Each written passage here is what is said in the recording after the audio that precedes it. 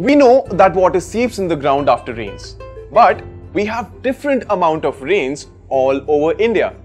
Rajasthan gets hardly any rain, while Assam has rains nearly whole year. So naturally, different amount of water will infiltrate into ground at different places. The depth at which underground water is found is known as the water table. This water table can vary from region to region, from just at the depth of few meters in some regions like Assam to hundreds of meters at others like Rajasthan. Water extracted from below this water table is what we called groundwater. That's awesome, isn't it? We have got huge amount of water right below us. However, this is not the end of the story. There is a twist in the tale.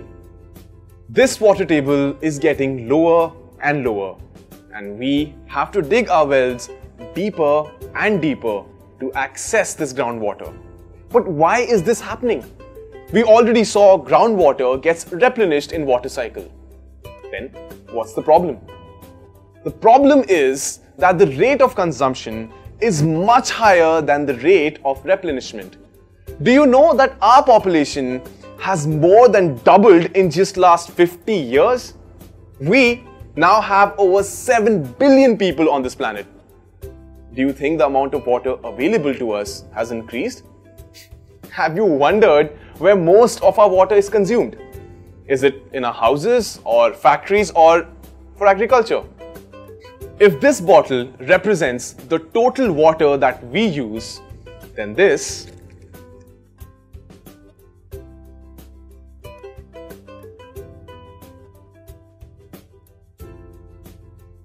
represents the amount used in our households for various activities like bathing, cooking and drinking. Only about 10% of the total water used by humans. To produce anything, be it clothes, paper or even electronics, large amount of water is required. Industries producing these goods in total consume about 20% of the total water we use.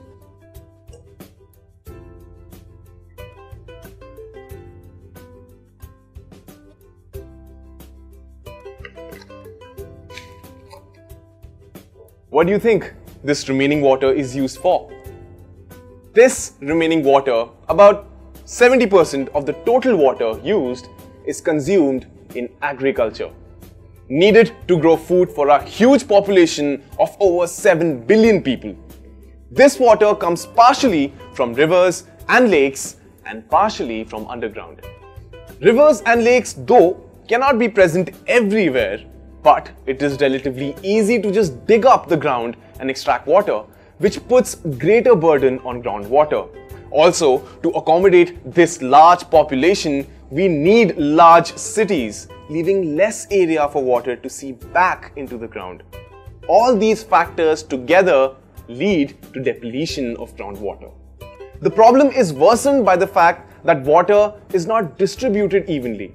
Some regions get plenty of rainfall and others are deserts. In a vast country like India, on one side we have Mawsynram in Meghalaya, one of the wettest areas in the world. It receives an annual rainfall of about 12,000 millimeter. On other side, we have Jaisalmer in Rajasthan, one of the driest regions receiving annual rainfall of only about 200 millimeters.